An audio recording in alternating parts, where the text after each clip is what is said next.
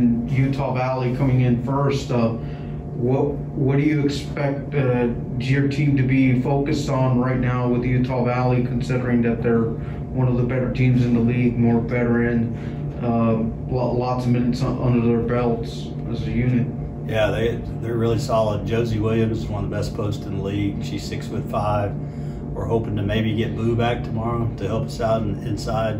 Buju Soiza, she's our 6'5" post player, and it would really help our matchup. But if not, we'll be a little undersized there. They're going to touch the post on every possession. They play inside out, and like you said, they're very disciplined. Their point guard has been a really good player in this league for 3 years. Their post player as well, and then they've got some really good shooters on the outside too. So it's going to be a really good matchup.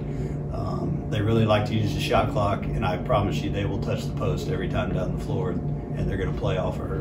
What's going to be key to having a good game against Utah Valley and starting off the homestand on a good note? Well, we got to get up and down the floor. If we let them get in a half-court game, they're too talented in the half-court set, so we need to really push the basketball, get some transition threes going early, and really use our speed.